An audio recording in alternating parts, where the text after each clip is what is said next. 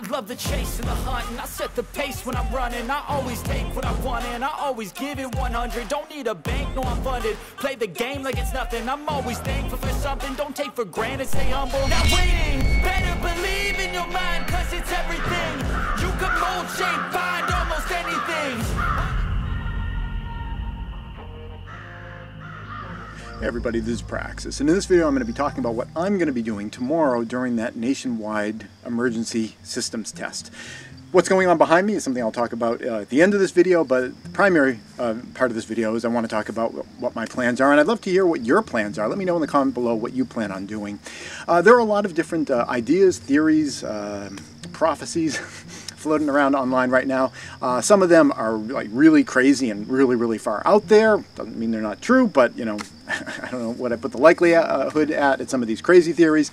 And then there's like the completely vanilla ones that are pretty much just like, well, whatever the government says is true, that's what's true, and there's nothing behind anything. And then there's a bunch of theories that are kind of in the middle, and that's where I tend to kind of fall myself. What I'm planning on doing tomorrow is taking a wonderful, relaxing day off of cell phones. I'm just going to have the phone off, and not only off because the network can still access phones even if they're turned off, because you can't really remove batteries from most phones nowadays. So I'm going to have it off and in a Faraday cage, and it'll also be kind of, in addition to being a relaxing day off of cell phones, it'll also be a test to see if I'm able to kind of block those types of signals from reaching the phone. Now, why do I want to do that? Well, primarily it's just kind of an experiment. I'm curious if I will be able to do that. I presume I'm going to. I've got Faraday cages. I just want to kind of see if they work for that. That doesn't mean that it proves a Faraday cage could work for like an electromagnetic pulse. The energy levels, between cell phone signals and EMPs is vastly different, but it'd be an interesting experiment. And from what I understand, there's a potential that what is going to be being sent out to people tomorrow could be installing things onto people's phone in order to, even if you're just kind of like, whatever the government says, that's what's true. Even if you come from that perspective, they might be, kind of installing stuff on there to streamline the process of trying to, contact people during an emergency. And I'd be perfectly happy to not have that stuff on my phone. Just the more stuff that gets put onto the phone that's running in the background, these kind of shadow programs, even if it's not like, what you would call malware, it's just extra stuff, extra bulk.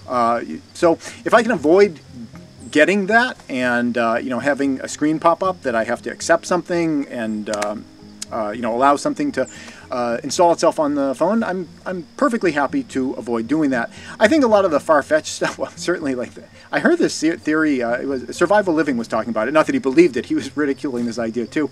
There's this idea that during the tests they're going to activate things that had been like injected into people, and it's going to turn people into zombies.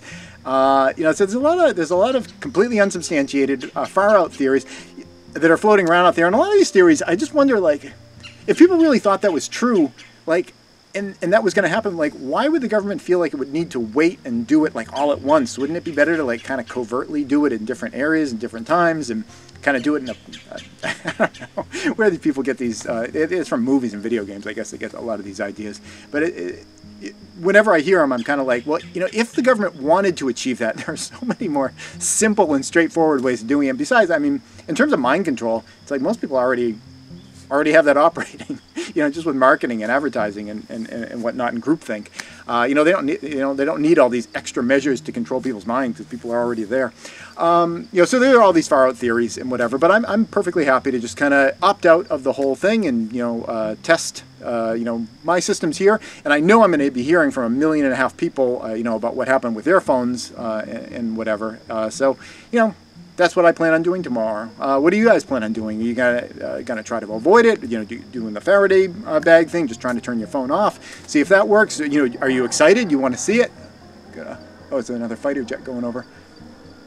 No, not a fighter jet this time. Just a regular airplane. There've been a lot of fighter jets going over today. That's not unusual in my area. I know on like YouTube channels usually be like, there's fighter jets going over my house. Around here, that's kind of normal. Or you're curious what it's going to be like, and you definitely want to receive that message and kind of be part of this big, event that's going on. Am I worried about being left out of the event? Not really, because I've seen what government issuance of information is like in emergency situations, and I'm not going to say that people have a nefarious intent where like they're intentionally pumping out misinformation, but you just look at like kind of the last kind of national emergency that we went through, which was COVID. And at the beginning of that, it was the government issuing information saying, "Don't worry, it's not airborne." After that, it was like once it was clear that that was incorrect, then they ran out of N95 masks, so they were telling the public, "Don't worry, you don't need a real respirator. You can just put any old piece of garbage cloth over your face, and that's totally fine." And then there was the whole like, "Don't worry, it's 100% effective, and don't worry, it's 100% safe." I think that is still the official word, that it's 100% safe. I lose track of like what's like the real reality and what's like the groupthink reality at any given point in time. That's what the government tends to do, is that not 100% of what they say is a lie, but 100% of what they say is designed to try to keep people calm. And that's not a bad thing, because when people get excited and crazy and scared, then there's all sorts of other negative things that happen as fallout from that. So it's a noble goal to try to keep people calm. I personally, if I were in charge, I would like to try to do that by telling people the truth, but package it in a way that will try to help them to be calm. And plus, for all the years prior, help them to get prepared so that they wouldn't feel like they had to go crazy when there's some kind of an emergency situation. That's just me though. Like, start with the truth, stick to the truth, and try to help people to not freak out. The government and I don't see eye to eye on that.